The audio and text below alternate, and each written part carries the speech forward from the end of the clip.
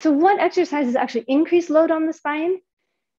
Seated exercises, or even from supine. My favorite example is the saw, our classic saw, which is that seated, legs outside, forward bend with rotation, right? Forward bend and rotation are the most likely movements to cause a disc dysfunction or disc injury.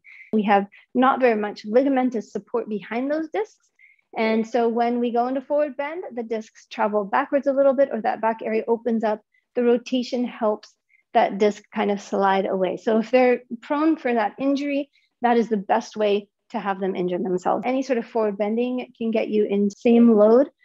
Rolling up and down the spine really increases load as we roll with load. That includes balance point, teaser, rolling like a ball, anything with the butt overhead. So roll over, short spine stretch, long spine stretch, all of those are going to be very heavily loading.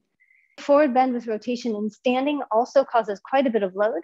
And any sort of forward bend, which we really don't have a lot of, except for coming into classic plank from standing position, that forward bending moment. And then I threw deadlifts in there because I get this question all the time. Technically, deadlifts, if they're done right, are in neutral spine the whole way, which makes them less loaded. But I have yet to see someone who can really pick up a weight all the way from the floor without any forward flexion. So maybe I'm not looking at the right people. Maybe that is possible. But from what I see, that motion is super difficult to get in a completely neutral spine. And that's heavy load with forward flexion. So that's going to put a lot of load on the spine.